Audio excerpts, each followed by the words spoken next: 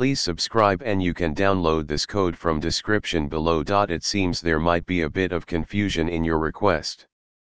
Python is typically associated with web development using frameworks like Django or Flask, but ASP.NET is a web framework developed by Microsoft and is usually used with languages like C#.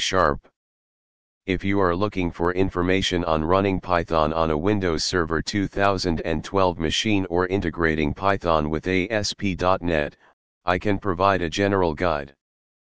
Please note that Windows Server 2012 is an older version, and it's recommended to use a more recent version if possible.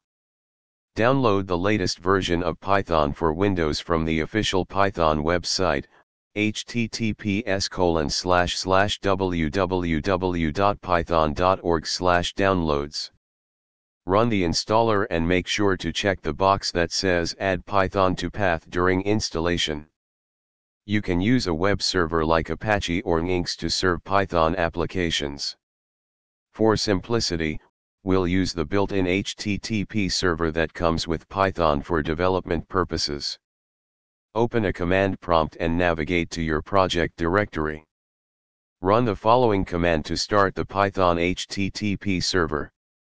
This will start a simple web server at http://localhost 8000.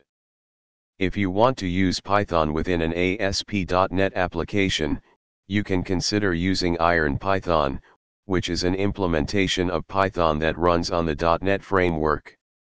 Download the latest version of IronPython from the official website, http://ironpython.net.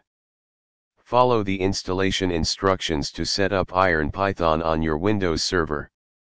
Create a new ASP.NET project using Visual Studio. Add a reference to ironpython.dll in your project. In your ASP.NET code, you can use IronPython to execute Python scripts. Remember to adjust the code according to your specific use case and requirements. Keep in mind that integrating Python with ASP.NET might have limitations and is not a common practice. Consider using Python for backend development separately from ASP.NET if possible. ChatGPT.